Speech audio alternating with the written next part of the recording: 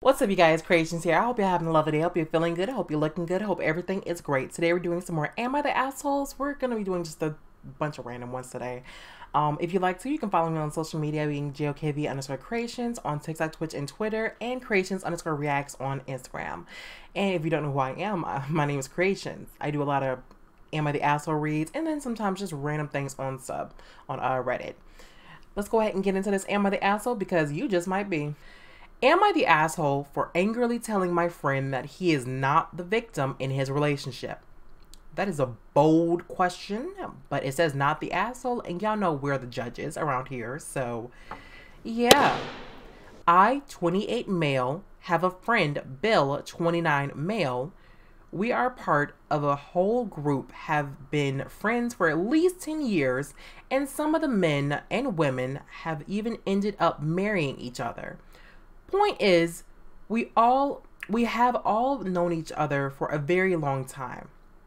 Now, Bill has always displayed narcissistic personality traits, especially in his past relationships. He's a very condescending person and thinks that he's better than everyone else because he has a well-paying job. That don't mean shit. Okay, now, that really don't mean shit. You can have a nasty-ass attitude, but you can get paid well and look good doing so. So, Owns his own house and car, all of that. Okay, so he financially is stable and kind of owns a lot of his stuff. But he an asshole. Okay. There are people like that in the world. It is what it is. In comparison, some of the other guys still live with family and such. Me being one. In his mind, they haven't grown up, and he's better than them. Oh, okay, calm down now. Just because you're still living with family, this, that, and the third, you don't know the person's situation. You never know, like, bro. And this is like 1 year ago. Inflation is a bitch right now. It's kind of hard to kind of live out on your own, especially by yourself. So I don't judge anybody when it comes to that. Shoot, I'm still living right now with my peoples, because it's just more of a financial thing. Like, I'm financially okay, but I could be better, and that's just my own thing. But yeah, you might financially be better. That is one thing I can't take away. But in regards to attitude, whatever else, it's usually easy to ignore because he's very charismatic and brings in new people to the group. In past relationships, he has been really awful. Oh, geez. Giving girlfriends a checklist of stuff they need to change to be with him. Oh, my God. Commenting on their appearance, etc. Ooh. Ooh. See, I don't ever comment on somebody. Well, I might sometimes. But I always go back to myself because I try to... If I do, it's one because I don't know them and they're just a random person and I don't think I'll ever know them. And it might be like a little side thing, but it'll never be out in public. It might be to like a friend or something and we crack a joke or something, you know what I'm saying? But in regards to looks and stuff, when it comes to like, I never talk bad into somebody's face about their looks because I always look at myself and it's like, even if I think I look pretty decent, it's like compared to a lot of people, I might be looking like a hideous monster. Okay, so I don't ever judge anybody that much in regards to when it comes to their looks, at least not to their face and like, you know, these are improvements you need to make. No. At least I personally don't do that. At least to their face. Again, maybe behind the back, you know, somebody else or whatever. Especially, but these are like usually random people. I don't know. So, I know a lot of people do this, but you know, it is what it is. You know, I just don't judge it necessarily like, you know, that no, there's somebody out there for everybody, y'all. There's somebody out there for everybody. Let me continue. That was a side rant. But because a lot of this was years ago, I think most of us hoped he'd grow out of it. I was about to say out of it. He always describes all of his ex as crazy, and we usually believed him. Some we could confirm were crazy because we met them. And with the ones we didn't meet, we just believed his story. Enter his new girlfriend, Sarah, 33 female. They started dating in July 2021. We all got to know her and she is awesome. She's very down to earth and friendly. She has basically become friends with everyone. Well, Bill asked Sarah to move in with him at the end of April 2022. She did since she saw the relationship getting more serious. Then at the end of June 2022, Bill randomly broke up with her. When asked what happened, he says that he just hated that his house no longer felt like his house because all of her stuff, which everyone thinks is ridiculous. Well, unfortunately, with the housing and rental market being what it is right now, Sarah had trouble finding a place to move that would meet her needs. She found, I mean, let's be honest, y'all. I'm sorry. I'm be having these little side comments. It is kind of hard to do that. Like, especially nowadays, to find something at least decent with a washer and a dryer and decent kind of layouts. It is. It's pretty expensive. At least depending on where you live, that could be in the thousands. Okay, and even where I'm living, that's kind of somewhere in the thousands. Not even kind of. It's somewhere in like 1,500 and above. And that's just for a 1 bedroom. Okay, let me know down below like where y'all's where for a decent place, and I'm talking about a decent place. I don't mean like necessarily, and this is not to be rude, not like that in the hood, kind of like. Nah. I'm talking about like, you know, decent layout and shit like that. You know what I'm saying? Like kind of modern a little bit. Like, how much is it in those? Because ours is in the 1,500s and stuff. So I have to kind of move in with somebody. Because it is too expensive. My apologies, y'all. Let me find where I lost. Where unfortunately, with the housing and rent, okay, boom, bam, boom. Sarah had trouble finding a place to move that would meet her needs. She found one place that she took, but the place isn't available until September 30. So, I don't know why I said 30th. So she had to stay living with Bill. I know from talking we both of them that Sarah wanted to be as mature and friendly about the whole thing as possible, but Bill has done nothing but be an antagonistic as possible. He's done stupid stuff like blaring TV when he knows she's trying to sleep, and he's also done really cruel things like calling up a booty call, putting her on speakerphone and talking to her about when they could hook up when he knew Sarah could hear it. That's just you being an asshole at this point. Like, come the fuck on. Anyway, the guys were all hanging out and Bill kept complaining, trying to sound like the victim in the situation. Are you kidding me? Alright, let me continue. And I finally said, stop trying to play the victim. No one here thinks you're the victim in this. Actually, if you could have been mature about the breakup, then there wouldn't be any victims. This would have just been a relationship that hadn't worked out, but you made Sarah the victim by all of your actions. So just stop bitching and get over it. God damn. Damn. When your friend gotta know the truth be hurting sometimes. And it sometimes might not sound nice. Everyone else agreed with me. God, see, and that's how you know when everybody else agrees. But Bill got pissed and left. Am I the asshole for how I handled it? No. No. I'll be very straightforward. No. Because sometimes you gotta be very straightforward. Now, I am the type of person where I might, that's where it's like my, not emotion, but like, caring part will be a little bit iffy. Like, it's weird. I'm weird sometimes when it comes to like me being blunt and me being kind. I'm usually outwards, I'm pretty straightforward. You know, I have no issues with a lot of things. You know, I'm very open. You know, I don't mind talking this, that, and the third. I mean, shoot, some friends even say I make friends a little easily, honestly, in certain areas, but it's more so acquaintances. I'm just respectful. I try my best to be as respectful as possible, this, that, and the third. But when it comes to my friends, I also can be pretty blunt. Like, if you ask me something, I will let you know. You know, just is what it is. I'll just let you know. And I don't know. It's, if they're on some bullshit, then it's like, I think for some reason, why am I like this? I don't know. I feel like it's a little hard for me to actually say something like that. Like, I don't know if I'd actually be able to say something like that to them. I think that's where I'd probably hold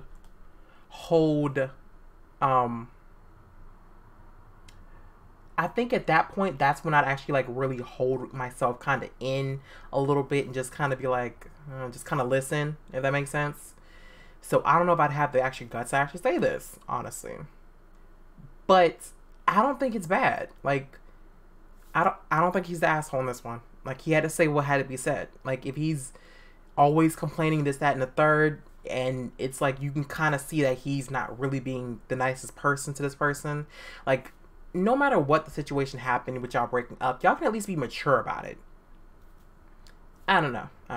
Y'all let me know in the comments. But I don't think he's the asshole. I feel like Reddit was right on this one. Next. Am I the asshole? My wife is threatening to leave me because I missed our cat's last birthday. It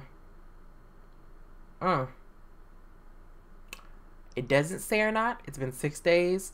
We'll be the judges, of course. Our cat, Minnie, 17, female. Wow, that's the cat? 17? How long do cats live for? So she's definitely older at this point. Had a birthday earlier this week, and I, 42 female, missed it because I had prior obligations. During my work week meeting, my wife, 43 female, kept messaging me saying there was an emergency at home but wouldn't tell me what. I, of course, left and rushed home even though the meeting would have ended in a big promotion for me. Dang. So you really trying to make sure, you know, this got to be big. Okay, if you leaving at that point.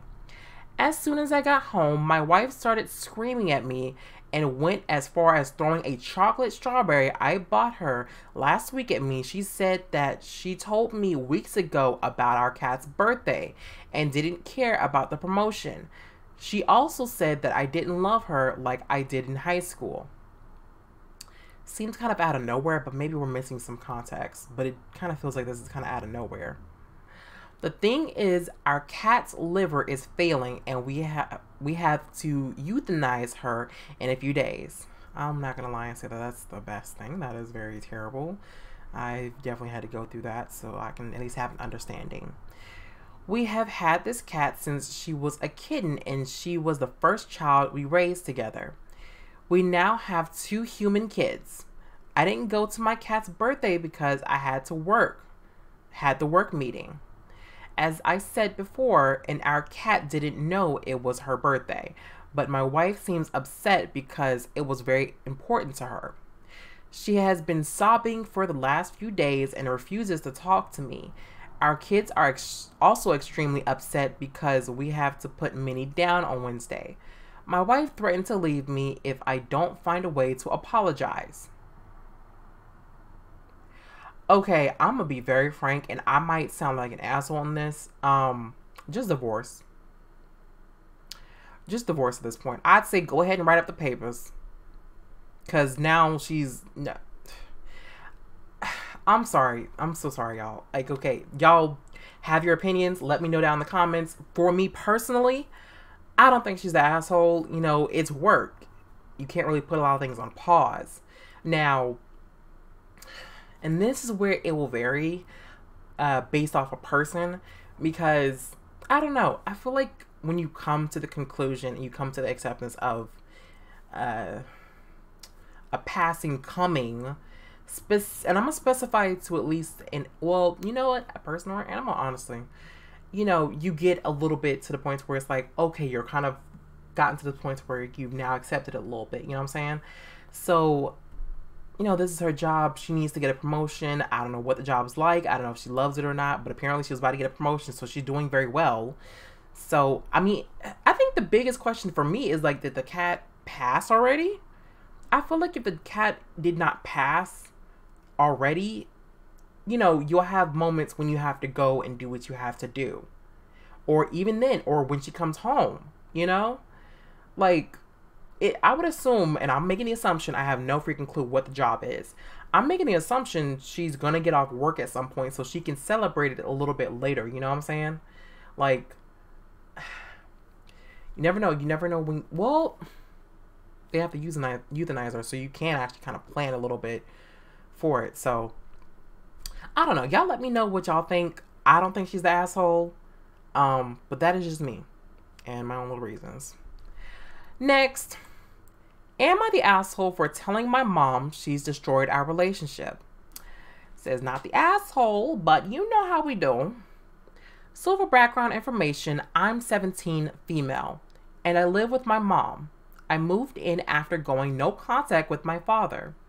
Within the last year, my mom and I have started arguing a lot.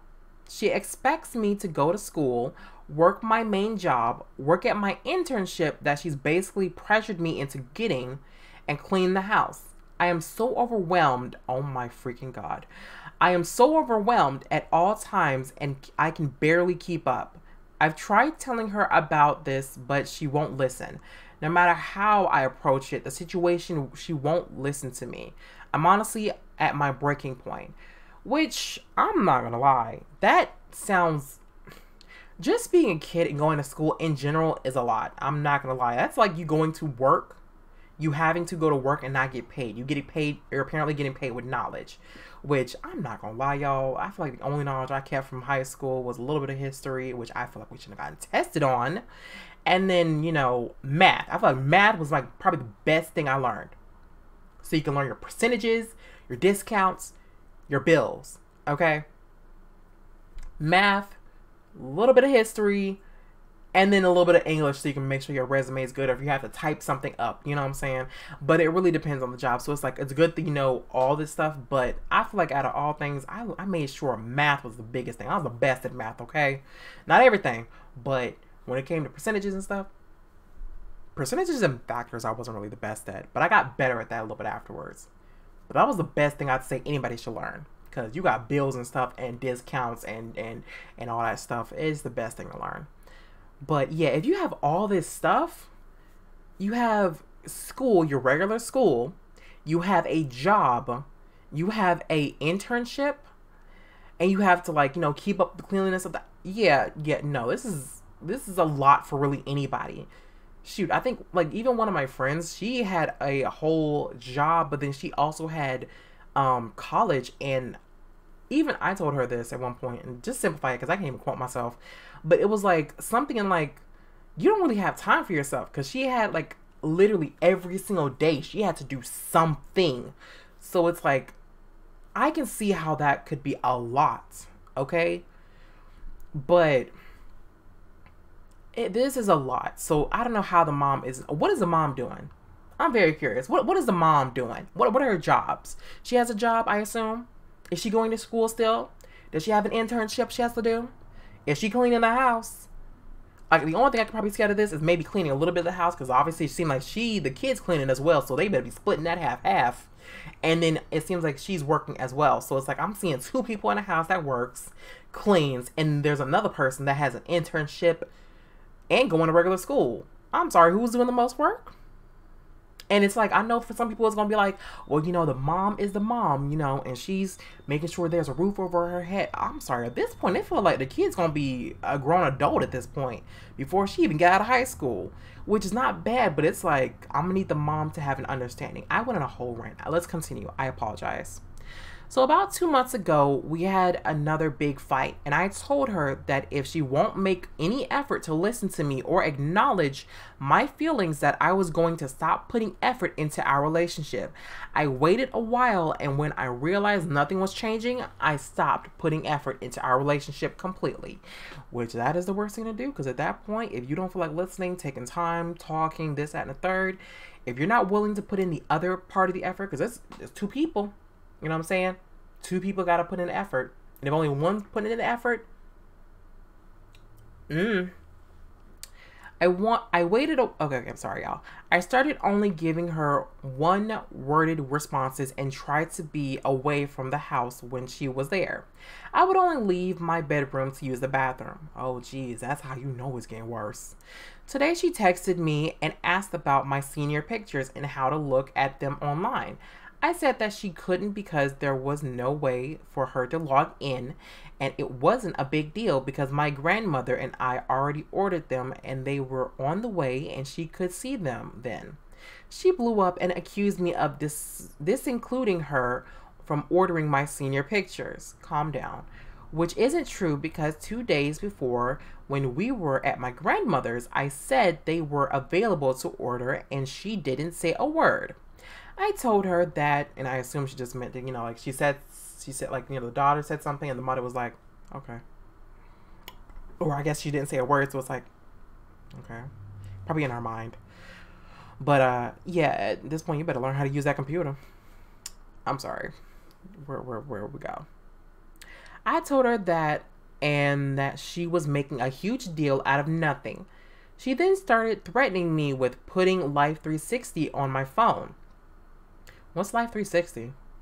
She always threatens me with that when she's mad, but this time I told her no, that she wouldn't be doing that because it's my phone and I pay for it. My grandmother bought the phone for my birthday and I pay my own bill. Ooh, girl. I mean, yeah, when you start paying your own bills for things, it's a little different. That's a little different. I'm sorry. I don't care who's the parent or whatever. The moment you start paying your bills for things, you don't really have that much right over them at that point.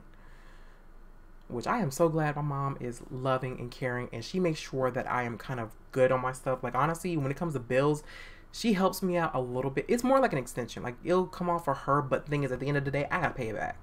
It's me who has to pay it back, get back on track. So I love how she's, kind of helping me with this. But this right here, when you don't have the best parents, and especially when you're paying a lot of your stuff yourself,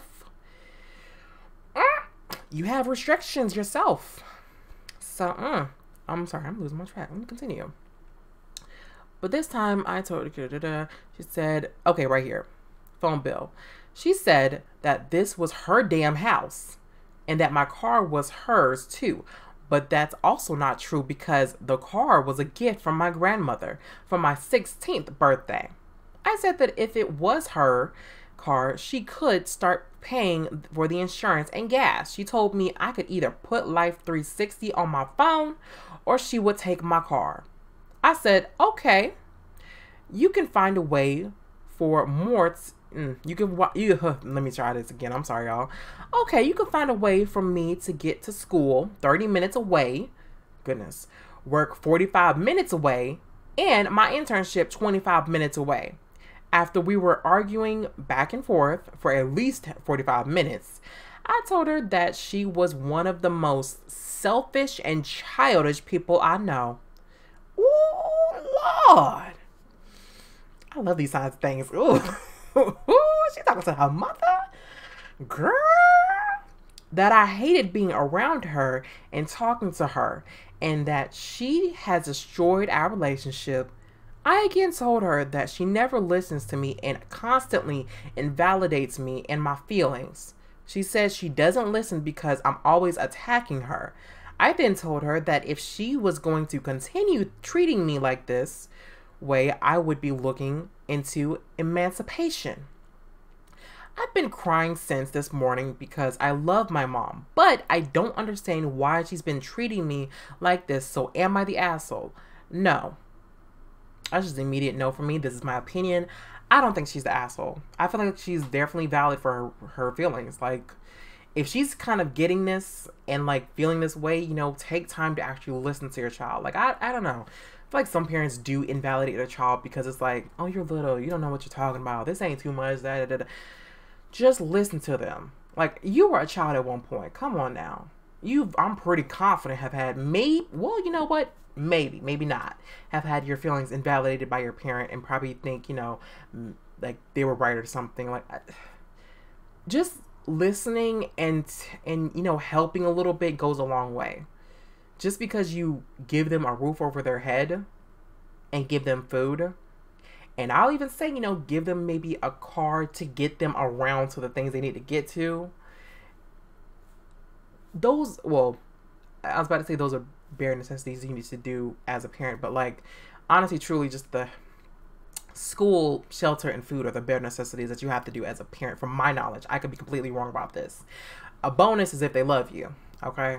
So, anything else after that is also a bonus. So it's like, just listen show some compassion, you know, have an understanding, talk to them. Really, a lot of this feels like it could have been done really simple and, you know, could have been concluded with a talk, with having a deeping and meaningful conversation. You know? That's how it seems like to me. And I'm sorry, y'all, I've been ranting a lot and going off on my own little things. So I do apologize.